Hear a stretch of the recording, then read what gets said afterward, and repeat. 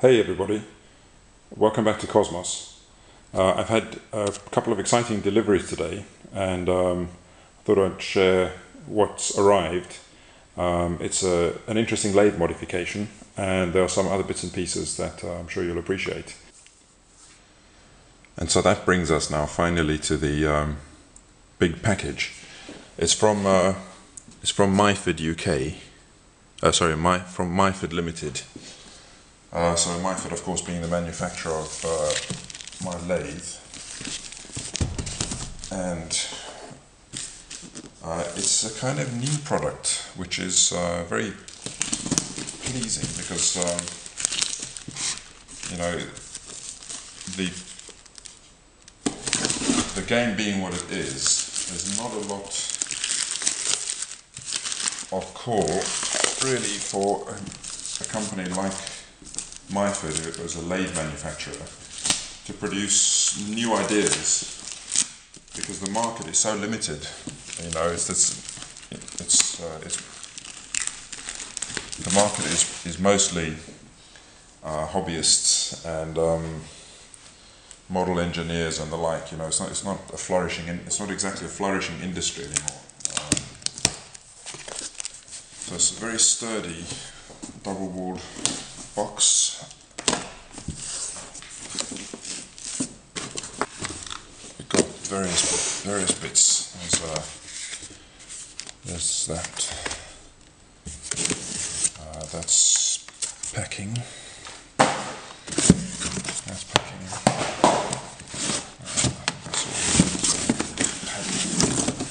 There we go.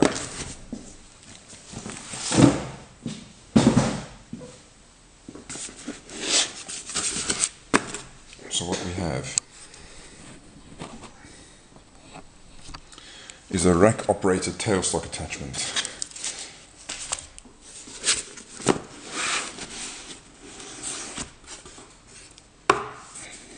That's quite nicely presented.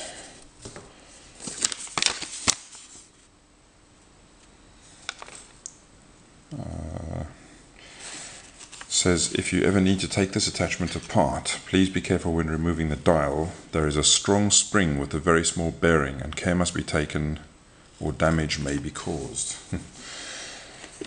And so what we have there is a stop collar, 3 ball handles, more packaging or more kind of wadding, polystyrene, and that's the key bit, kind of cross piece, which goes like that, exactly that orientation on the lathe. And that's just the box. And so what it is if I slide this interview, which is the tailstock for my lathe,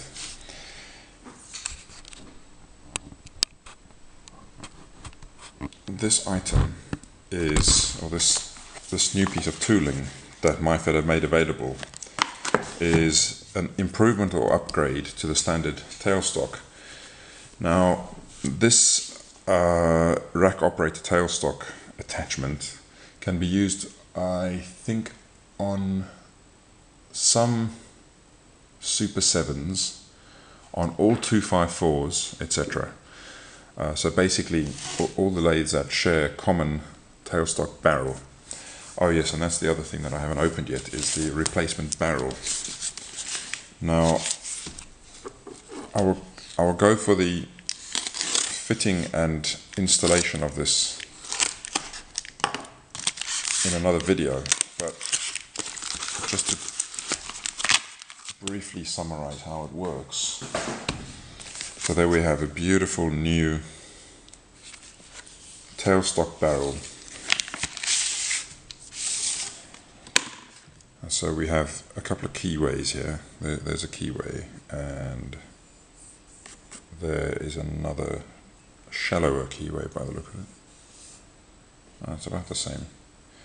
Another one in the back, and then a rack with the teeth milled straight into the body of there. So basically what we have here is a classic lathe tailstock with a tapered bore in the barrel, and the way it's operated is that there's this works as a nut. So at the inside end of this barrel is a threaded section, which is in fact a bronze insert, and attached solidly or bodily to this hand wheel is a male threaded rod, and the pair are threaded with Acme threads, which are good driving threads, so they have incredible ability to drive forward. And so if I just spin that out, the nut will float free, and this is well lubricated thanks to these 3 little oilers, 1, 2, and in fact that little oiler lubricates the bushing for the hand wheel. And so what we have there, just about see the light, and there's a little brass plug that just protects the end of the feed screw from any steel taper tooling. So what you have here is a tapered bore, so that's a female cone, and at the other end you have that bronze nut, which is why this can drive forward and back against the concealed male thread that spins around inside the back of the tailstock. I'm going to put the little brass block back in, and so here I have a classic sort of taper piece of tooling. In this case we have a Jacobs drill chuck. This is a 2 Morse taper, so that refers to the size of the taper. You get 1 Morse taper, which is smaller and lighter, 3, 4, 5 Morse taper on very big lathes. The idea of the tapered shank is that as the 2 parts mate together, the more you apply a force at the large end of the taper, the more you drive those 2 cones into each other, and without requiring any kind of positive link, there's an incredibly tight communion between them, such that you can have very large drill bits. And in fact, traditional and good quality engineering practice would still be to use a tapered shank drill bit, where the drill itself, the tail end of the drill is a taper that fits straight into the shank without requiring the use of any sort of chuck. And so the way that the piece of tooling is extracted is basically to use the power of the thread to drive it out, like that. You see it popped out there because the thread bumped it. And you need a relatively light force to disengage the 2 tapers, whereas it takes an incredible force to make them slip on each other, which is why taper tooling is so beautiful. But in use, it'd be very irritating if that slipped out of engagement while you're trying to drill, because then the whole chuck would spin, and you know, the male would spin in the female taper and cause all sorts of untidy engineering problems.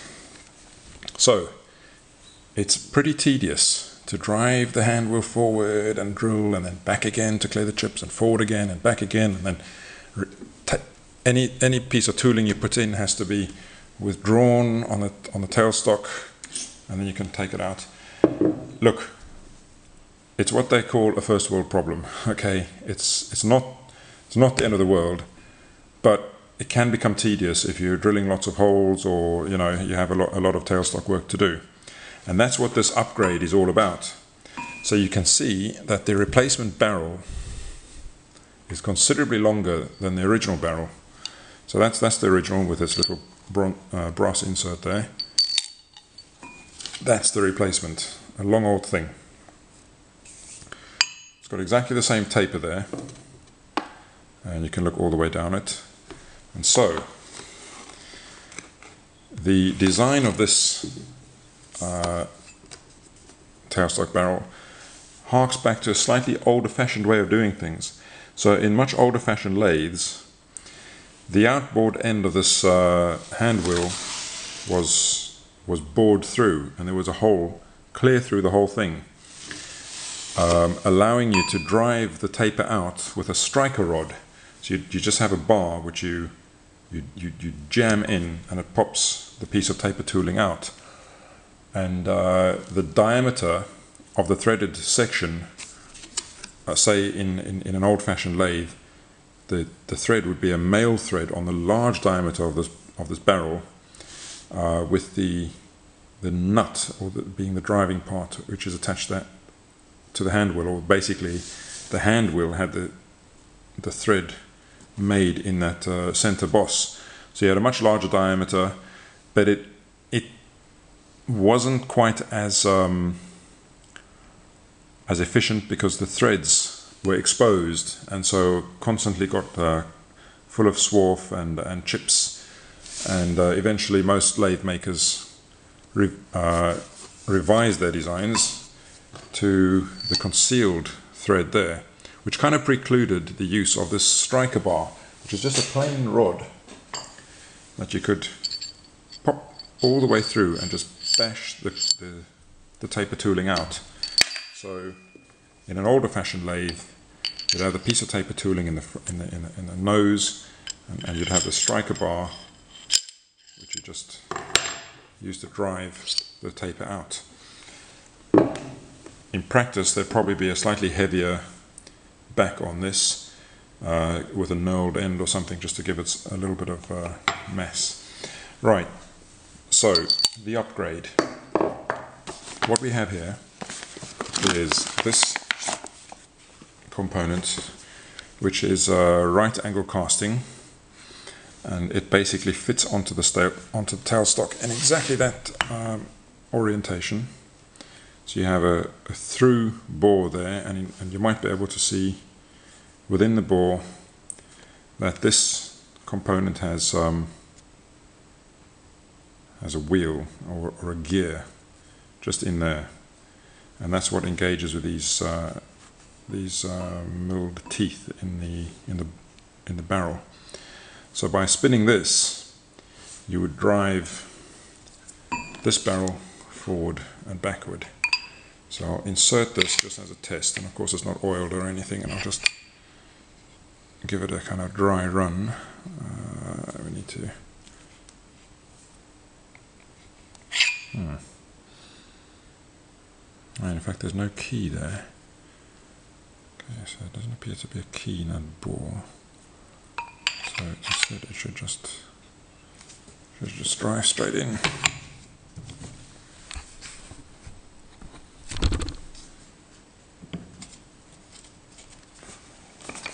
So what I will do is take one of the ball handles, and of course I seem to have lost my knife.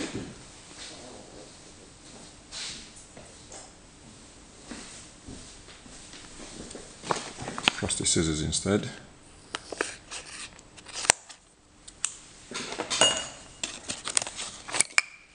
So we'll just temporarily insert that, just to give us some leverage.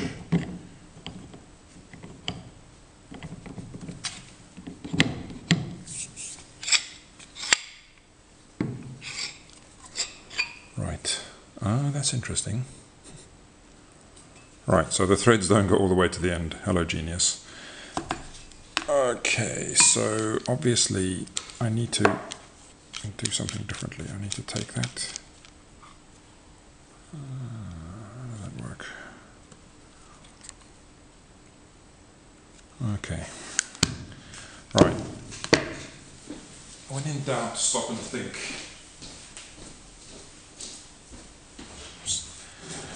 So I've got the old Allen keys there. What is that? 1/8. It's always one bigger or smaller than the one you first pick up. So 7/64. What's that like? No. Oh, is it? Yes, it is. Right. So we free the grub screw. That's a nice blackened collar. A little recess for the grub screw, and so we pull that threaded element, I mean not the threaded but the geared element out, And it does appear to have been, there's some marks on the gears, but I wonder if that's just not from me mashing it. Oh no, it's not, because the marks actually descend into the dedendum of the gear teeth. No matter, they appear to be fine, and in fact these gears will tend to only engage on the center line, so, and these strain marks are not on the center line, so no matter. I think it went that way. Yes. So we first insert the bar, we then insert that and engage the teeth, and then we reapply our little collar.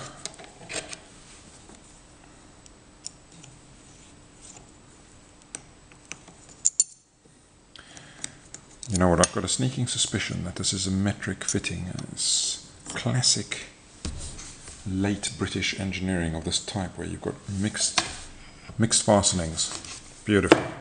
Metric and imperial fastenings all on the same machine tool. Fantastic.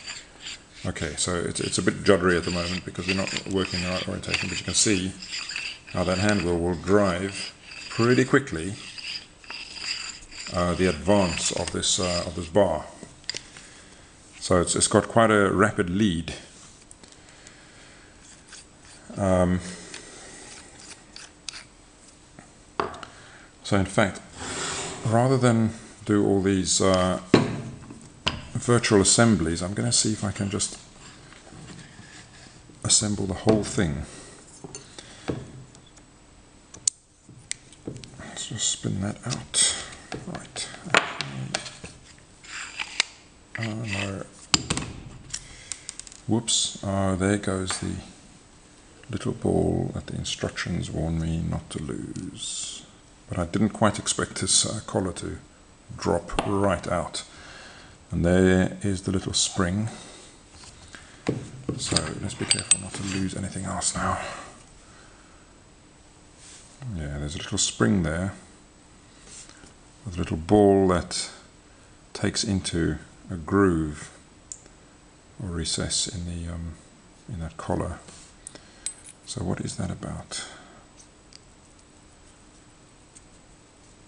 Oh, so that's so that you can zero the reading.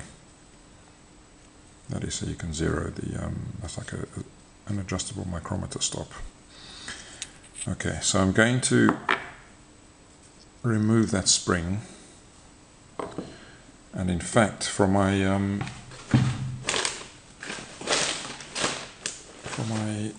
flea market video, I've got my little magnetic yellow pot or dish that will allow me to hopefully not lose those components because they hold on with a magnet. Okay, so we've got these components. I'll just set them aside for the moment, because what I want to do now is figure out how to remove this hand wheel off the tailstock. This C-spanner came with those machine jacks referred to in an earlier video, and around the sort of invisible end of this barrel there's a little hole just under my thumb into which the C-spanner is designed to go, but we have a little grease nipple there, or oiler, and they're not like the North American Zerks because they don't screw in, and I've already tried them previously with a pair of pliers. Now I know I'm not going to, I don't think that there's a realistic prospect of me reusing any of these components, but I don't necessarily feel it's right to mash up an existing component. The thing is, I can't get the spanner square to the work, if you like. I might not need to, but I kind of have to pass this little oiler. I'm going to reinstall this on the lathe, which will give me some leverage. So I've installed the tailstock on the lathe. I'll see if I can just give it a whack and free this this threaded section. Oh, that was very easy. Okay, right. Right, so back at the workbench, it's pretty obvious how this new casting attaches, because there is a thread, a male thread, and a kind of lock nut as far as I can tell. And so we assume that there's a similar arrangement back here. So we just undo that.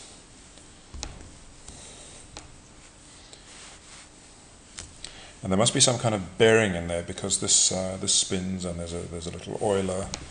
So assume there's a bearing surface on the inner bore of the steel collar. And there's a good sign, a kind of yellowish stain of mineral oil. Mineral oil. Wow, look at that. Wow. What a beauty.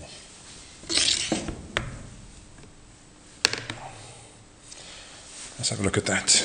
I've never had this apart before. And so the first thing that strikes one is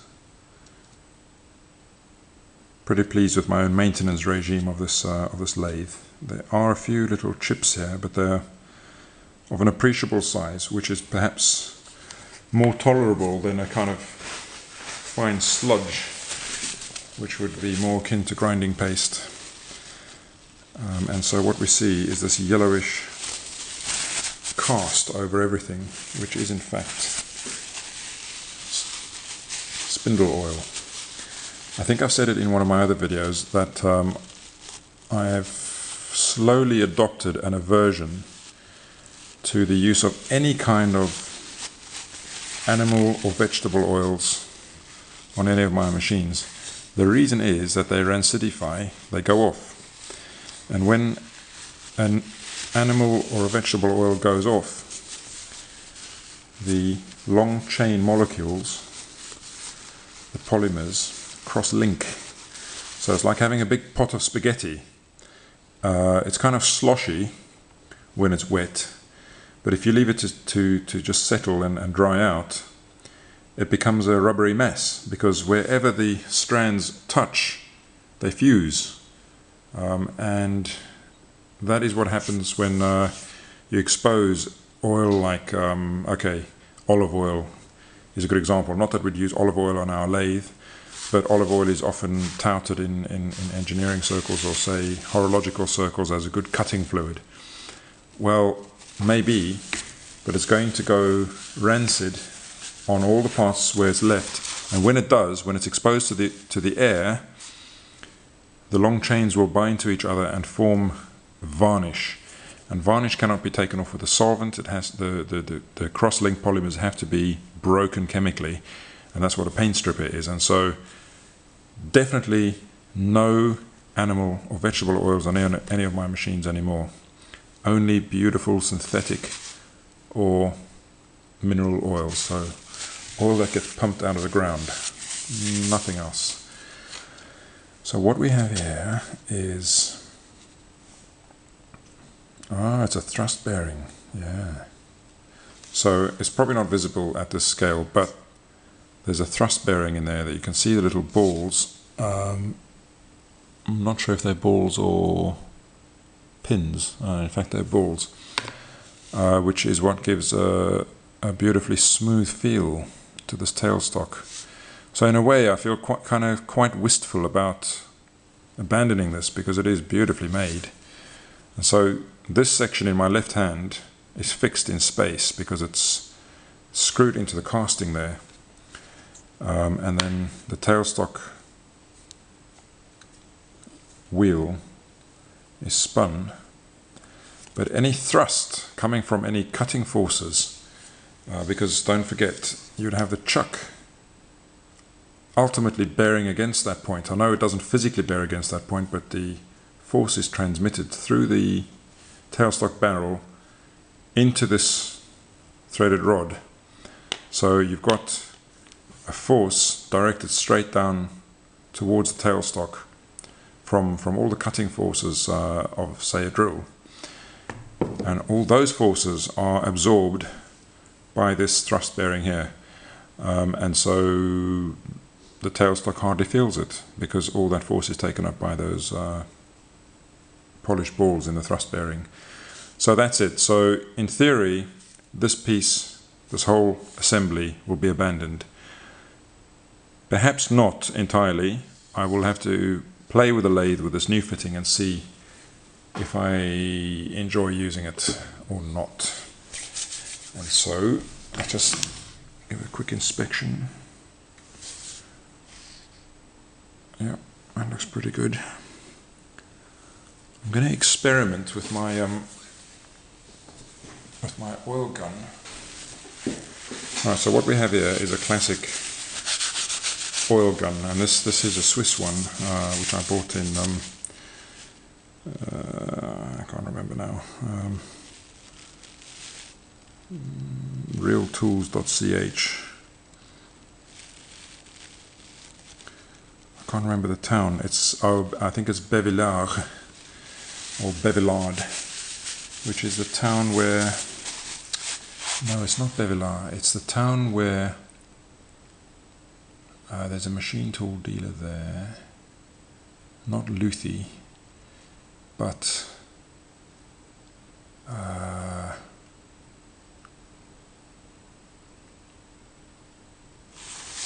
it escapes me. It'll come back to me. Oh, there we go. 33.35 francs. So 33 francs and 35,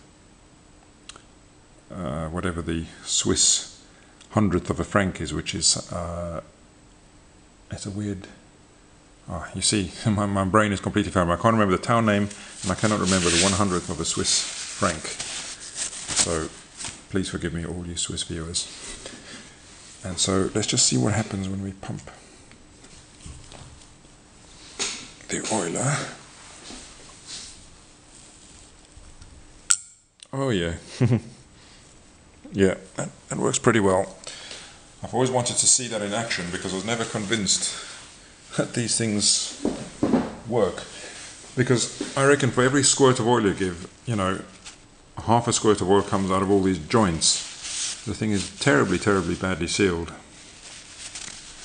And the whole thing is always covered in oil, even a good Swiss one like this. So I recently acquired, just as an aside,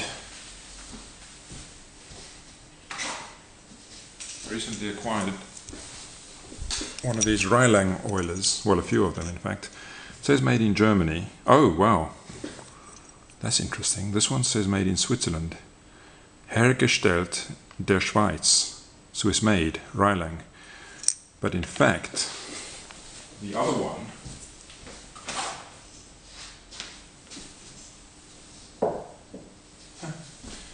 look at that.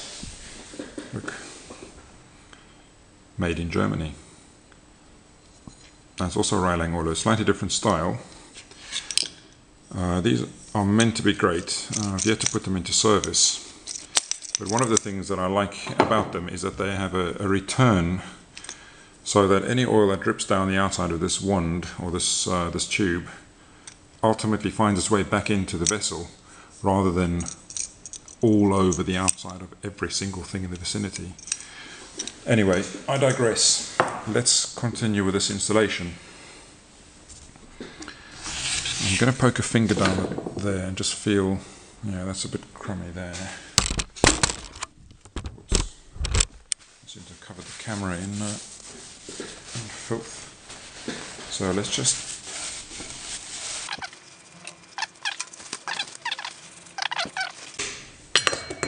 give it a squirt.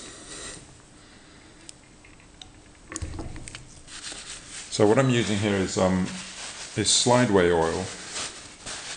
You know, I think the exact grade of oil is less important than one's cleanliness regimen when it comes to machine tools.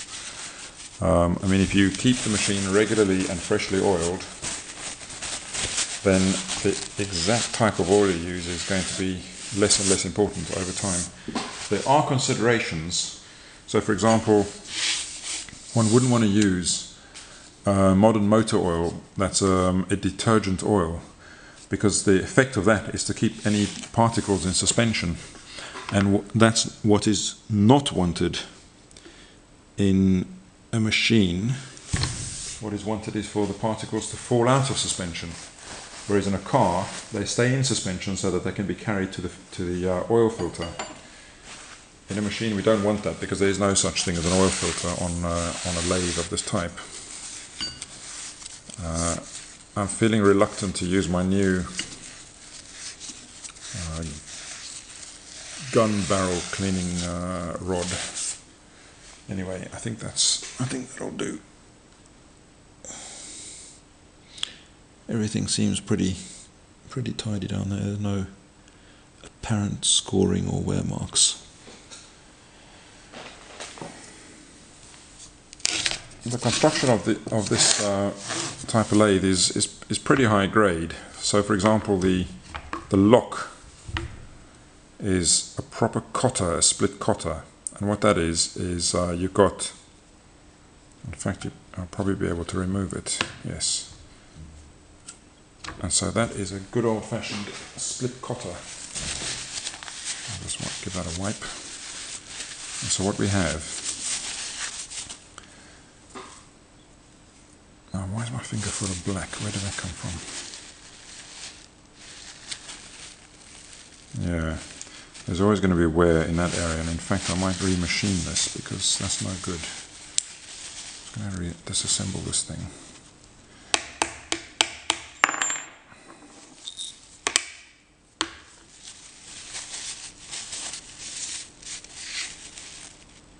That's not too black. Okay, so a classic cotter has a fixed element which just floats in a through hole, so that thing goes all the way through. But you'll notice that it has a sort of part of a circle bored into one side of it. Then it's got a sliding sleeve that just fits over the plain shank there. You'll see there's a threaded section and a plain shank, and of course this this diameter is a nice smooth fit in that hole. Okay, so it just slides just nice and cleanly, and then that slides over that. So all of that is kind of free floating, and the whole thing is free floating in that hole that I showed you earlier. And if you look at the shape that's milled into this zone here, at a certain distance apart they form part of a curve, and that curve corresponds to whichever diameter they are trying to clamp. So I think this is, I don't know, an inch and something, and so that in theory would be a nice fit on this shape, okay, which means that the slightest amount of compression, or bringing these two together, will pinch this barrel really snugly in its hole. And so it's an incredibly effective way of locking a moving barrel. And the other thing is it doesn't tend to cant the barrel over too much, which if you had, say, a grub screw or a screw pressing from the side, would tend to bias the whole thing in a more pronounced way than this, which tends to wedge from two sides. And so of course it does drive the barrel upwards, because the two forces, if you would, are driving towards the center line of the barrel, and so there is a net resultant force upwards, but it's balanced across two sides of the center line. And then of course the pinching action is done by this little ball handle here. But you will notice that there's a lot of, it's not quite scoring, but it's a very untidy.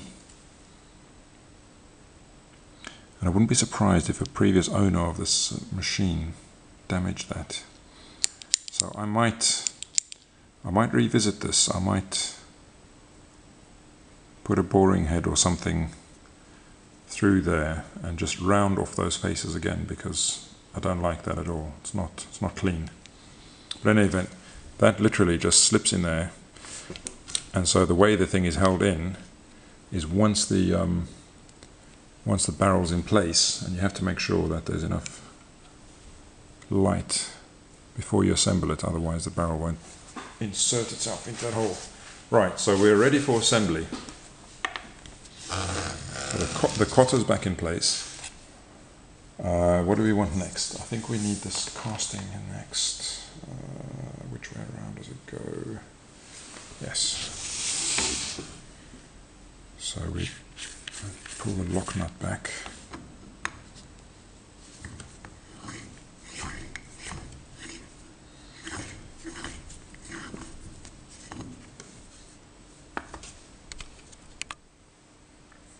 So blue hand Luke here, I decided to have a little pause and go and find my my copper grease. Now I know this stuff is really designed for high temperature applications like engines, where you might want to apply it to your sparking plugs to stop them binding in the cylinder block, but it can't harm to have them on these threads, which are going to be unscrewed very infrequently. And well, you saw how easily the threads unlocked off the original tailstock drive wheel there, but I fancy just putting a smidgen of this copper grease on. It's an anti-seize or anti-binding type of grease. Of course, I have to double check what I'm doing, because it is made by Loctite, and I had to be sure not to use actual Loctite, which does the opposite, as it would bind the parts inseparably together forever. And of course, this isn't the first time that I couldn't find my copper grease, and so this is my very old tube of copper grease. It looks like a tube of glue, like old-fashioned kind of school glue. And I couldn't. No, in fact, the last time I needed some, I looked at it and it was all dried out, and so you can actually see this header here is completely dried out like a solid cake, and so I sliced it off and sliced another section and then just started mashing a bit.